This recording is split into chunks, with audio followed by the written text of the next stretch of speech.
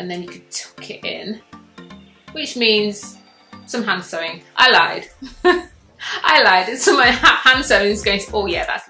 Try my best to give you a quick and easy project, a no-sew project. Let's hope this will go down that route. So I haven't done anything like this before, so I've got some sweatpants here, and I want to turn these sweatpants into a long sleeve top. I think the top's going to be quite short as well. So let's see how it goes. Let's see if I can manage this. An easy project where there's going to be no sewing involved. No hand sewing included too. Okay, so we're going to be using the inner side of the leg to cut an opening there, so it creates a neck hole like so. Okay, that works. And then we have the legs become the sleeves. Okay, it's going to be a really quick and easy project. It's just knowing how much to cut. We'll do it gradually actually. So I'm going about there, I'm going to put a pin in. So I think the best thing to do is just place it onto your body like I've just shown you. It gives you a good idea of where you're going to be needing to cut, and if you have to cut any bigger, say for example you want it to be a lot longer, the cut, then you can always go out, but start small. It's always advisable to start small, and then if you need to cut any more, then gradually do it in increments. So I'm starting there. I think it's best to turn to the wrong side as well. So I'll just get my pin, because that way you can see the seam then. So I'll bring it down in a moment so you can see.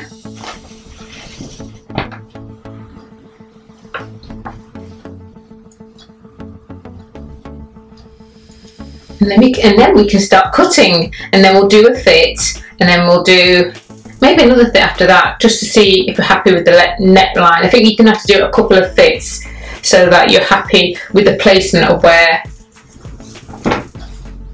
the neck is going to fall, or whether we're going to have to scoop a little bit to get that round shape that we need to fit our necks through.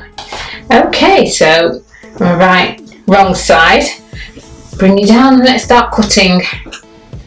So there's one pin from that centre front or centre back seam, and then I'm going to fold it in half so I can have a pin on the other side. Okay, so this is going to be the opening section, so I'm just going to get my scissors and cut. I'm just going to cut away the actual, this overlock seam here. Just cut along there for now, and then we'll try it on and then see if we need to do a bit more scooping to the neck in order to get it to look nice and to lie a little bit flat around the neck.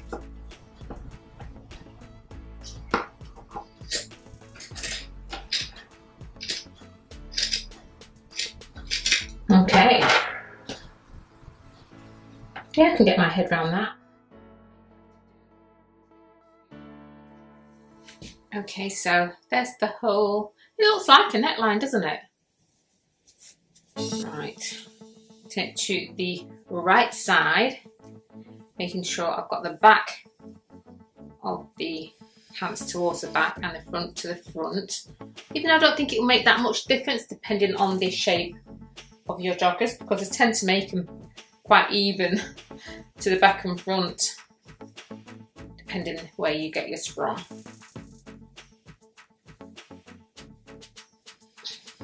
Okay. Alright, that's not bad actually.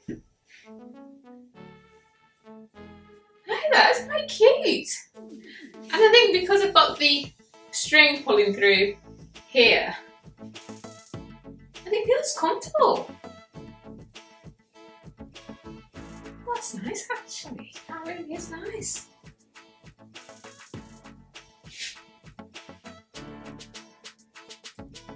I like what's going on here.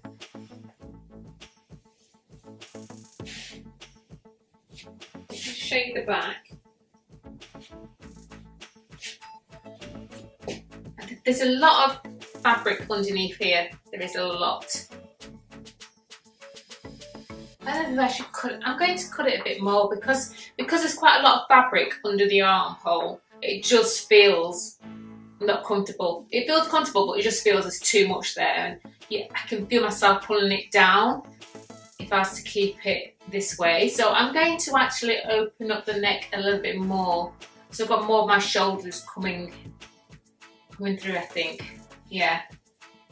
You can scoop it that way if you want it lower, if this doesn't bother you, or it's a much more lighter weight fabric. But I definitely want to, yeah, I want to take mine a bit here. And it'll create a little bit more of a kind of bat wing, hopefully. So let's see how it goes. It's not bad, it's nice style, nice shape. It's nice.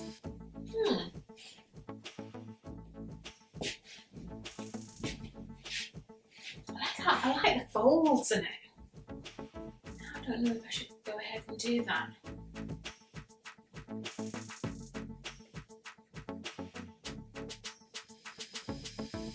Do excuse me while I look into the mirror. See these folds here? They are gorgeous. Nice.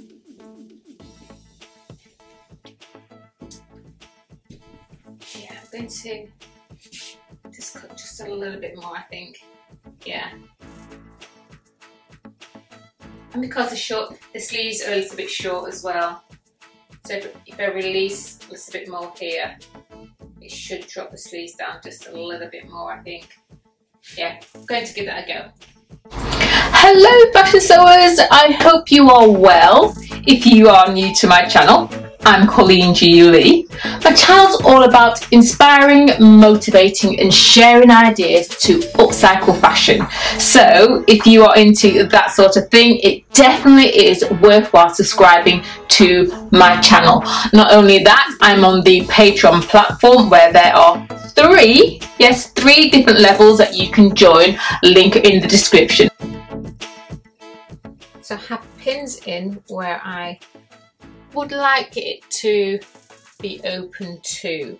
So I'm not going to start straight from the pin. I'm just going to come a little bit away from that and then cut, because I want to make sure that it doesn't fall off my shoulders, and you have to be careful with knits. Okay. Do the same on the other side. Okay. Yeah, it's open. So another fitting. Remember, if you wanted to scoop, what scoop actually means, it means you're going to give it a lot more of a curved shape towards the front and back of the seam. More to the front than the back. That's the advice I'll give. That is a nice neckline. If you wanted to, you could even come even further, cut further away. Not too far though, because otherwise it will fall off you. But that is a gorgeous shape. And then you could tuck it in, which means some hand sewing. I lied. I lied. Some of my hand sewing is going to, oh yeah, that's a lot better. A lot better. I would recommend hand sewing, but you could use glue if you wish, but definitely hand sewing, yeah. I lied. I'm sorry.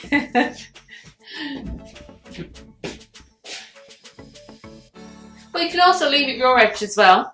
That's up to you if you want that look. That's still, I would definitely wear this just with that raw edge like that, with a pair of jeans, absolutely. Yeah, but this one I definitely want to do a little bit of hand sewing, says me. Let me show you the back. And these folds are gorgeous. I'm liking these folds. there's still a lot of fullness under here, and the more that you come off your shoulders with your cutting, and the more that will drop and it'll be like a back wing, but it's comfortable.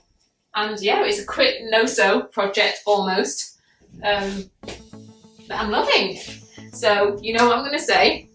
So if you follow my channel, if you're a follower of my channel, you know what I'm going to say. When I do my Wednesday tutorials, I always style my tutorials, I always style the projects, but you have to wait until Friday.